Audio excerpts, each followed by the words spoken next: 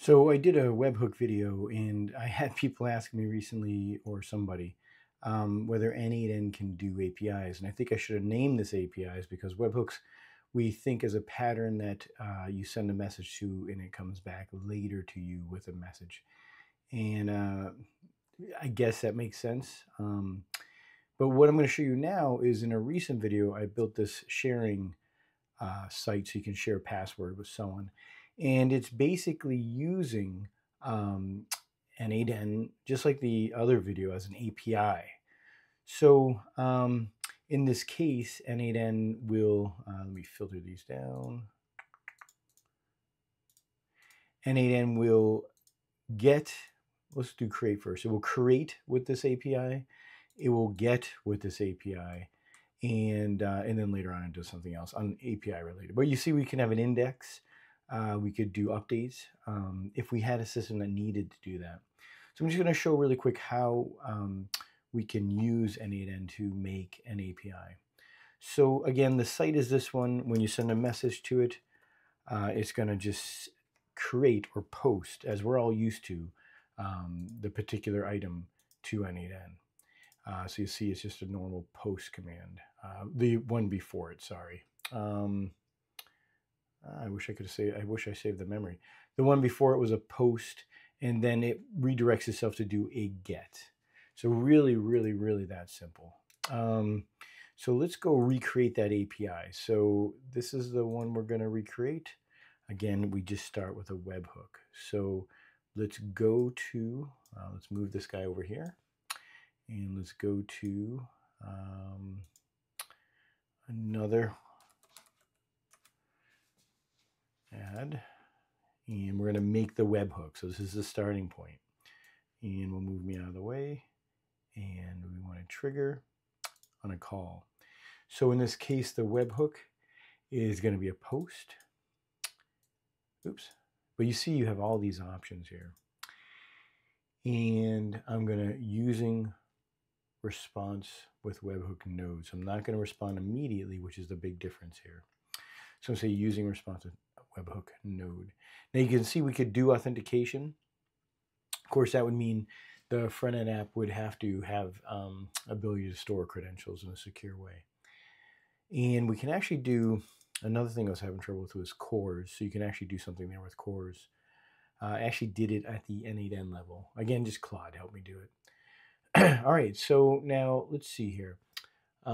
We have our post, and we're pretty much done.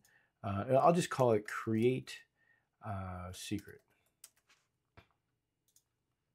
And let's go grab Postman for a moment. And I should have prepared for that ahead of time. One moment. And we're just going to use Postman. Not that we need to, but it's just easy. We could even just use curl, honestly. So that'll be a post. And the testing URL will be that. And in this case, I decided that the body would be like this. So they're going to send a text. That's all they're going to send. Text, something to save.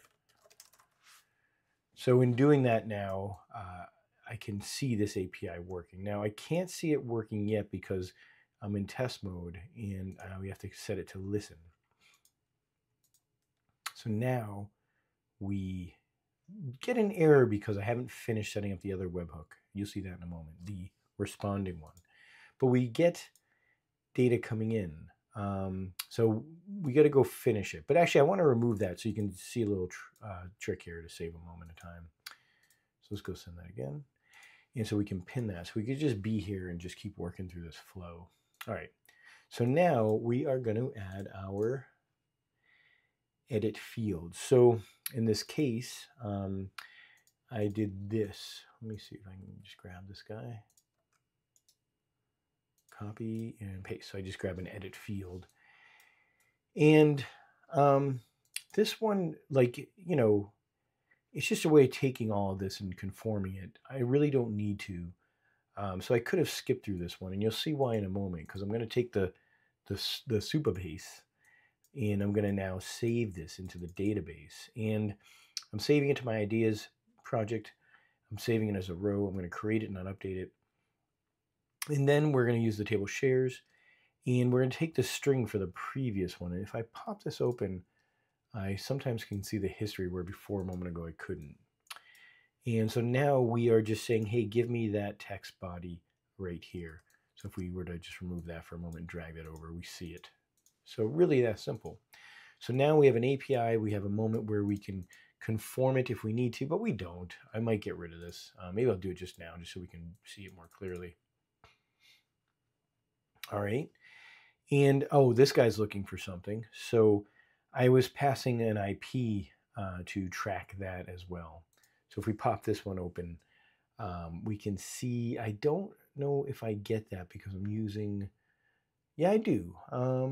Let's get rid of this. Let's just throw that in there. That's interesting. Okay. So we have that, and pretty much from this point, it's going to save that. So we click that and it saved it, and it returns it as the ID. So we can pin that. So now we can add the respond to webhook, and then we'll break this open a little bit more. So we're going to go respond to, and then we're going to go respond. Let's see if I can find it. All right. And then we're going to say, okay, respond to, let me grab that. So many ways to do it. I'm going to say with the JSON, and then I'm going to put the JSON I want there. And once again, we're saying, you know what, I want the JSON that came from Supabase. So Supabase is making a UUID for us, and it looks like it just put it in the wrong place. So now we take the Supabase UUID, and again, which is really nice, you get to see all of the processes or nodes before this, so you can grab from multiple processes. But you'll see Supabase returns a UUID that we can use to return back. So it's really that easy. So now let's save that. What we'll do is we'll publish it, and then I'll go grab this. Now I have a little error in my system, so I'm going to fix that and get rid of that. All right. So now we get the UUID. So now our system knows to, our UI knows that when it gets the UUID, it's going to then redirect the experience back there to that UUID. So / very common pattern. So in that case, if we go to our second one, let's go grab the second one. So here's get a share. So let's move that over. We're going to make another CRUD. So let's just go make another add. So this guy, we're doing the same type of thing. We're going to say webhook. Let's see, it's a trigger webhook. And it's a get because we want them to send that over to us as a get. More common, normal CRUD stuff. Now, here I had to do this, I think. And we're going to do return to, respond to, but we won't do it right away because I want to see some data coming in. And then let's grab some JSON here. What is it? Oh, right, that's all it is. Okay. So basically all we're doing is listening and going back to Postman. And let's make one more here.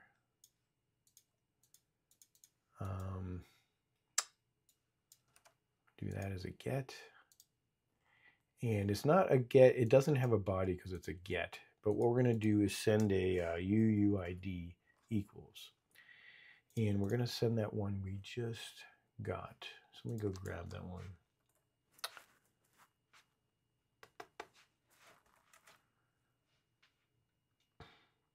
And I probably had it in there. Oh, it's right here actually. All right. So we sent it, but nothing's happening. But we got it here, so we can kind of save this. All right, so now that we've triggered the testing flow and we've pinned the data, we can move on to the next one. Now, again, I'm going to skip what I had before, which is that edit field. But that edit field is nice because you can tweak the content before you try saving it. In this case, we're just going to say, hey, go get the row from Supabase or Postgres. You know, you could use either. and go get it. It's my shares table by UUID. And we take the UUID they gave us and we query for it. If we don't find it, I don't really have an if statement for that. I just didn't bother. That's lazy. But you could do something with a switch statement. Actually, I think a switch statement would be better because you're going to do a found it, expired, found it, not expired, didn't find it. So you have multiple ways you could deal with a particular route. And it's really neat. I mean, you can do a lot there. So we're going to say, I think I copied it over. Huh. Almost messed up my other one. All right. So this one was pretty easy, I think. It seems to work. We're saying, hey, Supabase gave us the created ad. If it's older than an hour, it's just it's okay. If it's new, if it's less than an hour old, it's okay. Otherwise, it's not. So we have true, false, and then we just take the respond to webhook for the good response, and let's see if we can show this. Here it is. Well, we can say, I don't know if the if statement returns anything, but basically I can always go back into the chain of nodes and grab something there. So you see I respond consistently, with a normal API, with normal JSON. Then if it's expired, we can just respond with that. So let's watch that work. Let's see. So that would be expired. And I should actually honestly return a full